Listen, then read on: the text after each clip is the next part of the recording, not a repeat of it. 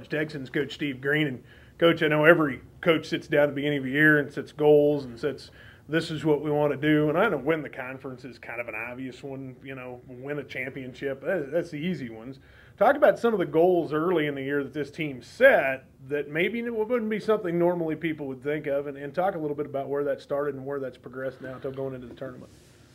Well, it kind of, at the beginning of every year, you kind of assess what kind of players you have and what your talent level is, and then and you kind of keep track of what's going on in the conference and, who your competitors have and what have you. And there's really not any secrets. And but we knew we would be good. We knew we had a lot of pieces, to each and every night to go out and and be successful. We went to a scrimmage early in Dallas, which is probably some of the best. I don't know, there's 80 schools there, and probably the best ones in the country come in, with the exception of maybe 2 or 3. And when we left there, I thought, we're good enough, to win every game we play.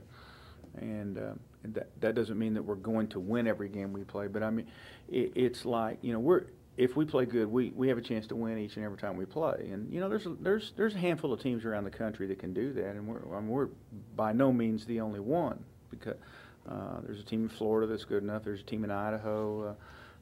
There's another team within our own region, that's good enough to do the same thing. But we've just been fortunate along the way. So we'll see what happens from here on. We're at a pretty good place right now. I think we're hopefully we're getting ready to gel for the final lap. So we'll see what happens. Looking at this basketball team, you brought back a lot of guys that were good athletes, and we've talked about them a lot. And as a coaching staff, you guys did such a good job of plugging in additional players. You can talk about Marshall Anderson and Devontae Smith and Yannick Morera, and the list goes on and on and on, the way you were able to just plug and play people. And it seems to me like it's gone fairly smooth. You don't see anything, at least from my vantage point, that says, boy, I was a starter last year and now I'm not. It just seemed like it was a pretty smooth transition bringing this group in. Well, yeah, I think so, and they've, it has to be frustrating to, some of the guys who played a lot of minutes last year, but then, when they look up and they say, well, we don't have much of an argument, on our side, because we haven't lost yet, and a lot of them have really done a lot of things to help us win some games as well. And by no means do we have 2 different teams here. We don't have last year's group and this year's group. They've blended together and they've supported each other, and we just added a couple of pieces that, we were missing a point guard last year, and Deshaun, bless his heart, did everything he possibly could to try to play a position that really was not his true position, and we were.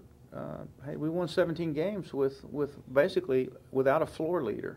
Somebody trying to do something that's not, not his natural job. So, he's to be commended for that. Greg Gainey last year had to play the 5, and I can't think of a game that he ever got to look down on anybody that he played against last year. It was always looking straight into somebody's numbers and upwards. So, and I think it really helped him. This year we've had a couple of other guys that are considerably bigger than him, so he can go play the 4 now.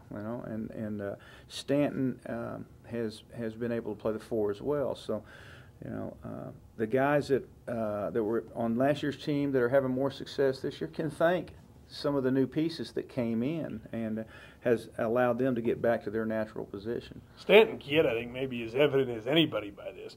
He's been in the starting lineup pretty much the whole season, and he is in that 4 spot. He's devastating. The guy can shoot, he can run, he can jump, he can rebound. He just does a lot of things well. And you take that 5 spot out of him, and get him back into a natural position, he's really flourished. Well, there's a world of difference between playing facing the basket and playing with your back to the basket. And Stanton has always been a guy that needed to face up. He's a skillful player that pass and shoot, and when you throw a guy down there at the block and just tell him you just want him to play inside, you kind of limit some of the things that maybe he can do, and that's not his strength. To go back down there. Now, on occasion this year, because of the experience that he had last year, he's been able to go down and score some. But once again, it has more to do with the fact that who he's playing against is somebody his own size as opposed to their starting 5-man. Let's talk about Tamel Murphy really quick. You know, we talk a lot about Devontae Smith out at the point guard because it was a spot you're short, and Yannick Morera underneath it was a spot you were short. Tamel Murphy is really, watching him through the back half of the season, this kid is good off the dribble, and he really creates, it seems to me, people a lot of problems with his presence off the offside wing and the ability to cut to the basket. Tamel is, is like I said, he's a natural. He was a 4 that's because of our personnel and our roster has been asked to play a 3. So the mismatch has been in his favor when the ball gets up on the glass. He's used to going and rebounding, and boy, that's a great talent to have. It's, I say rebounding is a skill. So, I mean, there are some people that can be taught to do it. There's some people that just do it naturally, and he's a guy that just goes and gets rebounds, and he's extremely fast. And you wouldn't think it about just kind of watching him play, but that first step to the basket is just it's like a blur. And he finishes really, really strong. So, I mean, he's added another dimension. We've had good shooters, and then here's a guy that at that one position that can drive the ball and get there quick. And it seems to me as the years gone along, and you're able to play a lot of different styles of basketball, but it seems to me the tempo has been picking up for this basketball team, at least from the defensive rebound down the floor, getting that offense going. And we saw it, I think, especially in the last 3 or 4 games. You really moved the basketball up the floor quickly. It seemed like no matter who's out at the point at that time. Well, this team is, is a little bit different than some teams. I mean, some teams you want to manage shots, and sometimes because of the personnel you have, you don't want to put up as many shots. You don't want as many possessions in a game. But with a team like ours, the more the merrier. I mean, I wish we could get up, 100 shots a game. We would like for a team to play extremely fast with us because when you have guys like Marshall that can really shoot, and Tamel that can really drive, and Yannick who can score around the basket, and then you throw Stanton out there who kind of can do things from both the high post and the low post. You want to get up as many offensive opportunities as you possibly can, and so we have really been stressing go. Let's get down the floor. Let's get down the floor, and instead of playing on our heels and cautiously. So it's worked to this point. You get in the regional tournament, there's so many other variables. I mean, teams. In order for us to win this thing, we're going to have to play a couple teams that we've probably already played twice. And so, I think we spoke about it last week. These people aren't asleep at the switch now, and I'm sure they've sat and broke down tape and things of that sort. And this kid likes to do this, and this one likes to do that, and then there's the tempo discussion. Do we want to go up and down? So we've got to be ready for a lot of different things.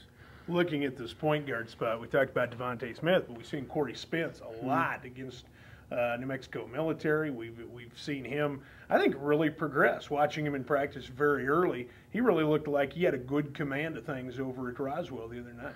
Oh, I thought he did pretty well. He was forced into a starting position, and I thought he represented himself pretty well. A couple of turnovers that we're not used to having, but he got 2 or 3 nice assists, and when he's aggressive and pushing the ball, Corey's a good little player, and it allowed us to move Terrence Durham off to kind of a 2 a little bit. And Terrence he doesn't go hunting shots, and so when Terrence is in the game, we kind of share the ball a little bit more, and different guys get some stuff. So I think we're going into the thing. With at full strength, and we'll see what happens. I'm sure other people feel like they're coming in, at full strength as well. So I guess that's why we play the game, see what happens. Let's talk about Temple. What are some of your concerns with this basketball team coming in now that you had a chance to scout and get lined up for Temple?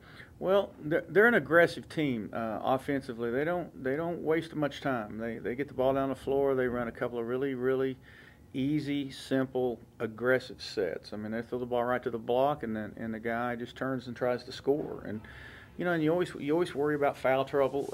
Trying to block a shot that maybe you were out of position, things like that. So if you're not real sharp, they can make you look bad at times. So I think that they're accustomed to being in the regional tournament, just like we are. So I don't think they're going to be all hyped or nervous or anything like that. And I think they're driving about 6 or 7 hours out here, and I don't think they're coming out here just to get our autographs. I think they're coming out here to beat us. So. We can expect a great effort from them, I think. How big is that advantage, driving the 20 minutes to Lubbock as opposed to having to drive the 6 if you're on the north side, or and frankly, even if you're a team from 2 hours away? Is there an advantage to that being 20 minutes away? I don't think you can answer that question until afterwards. I think you can look back and say, well, that was a great advantage we had.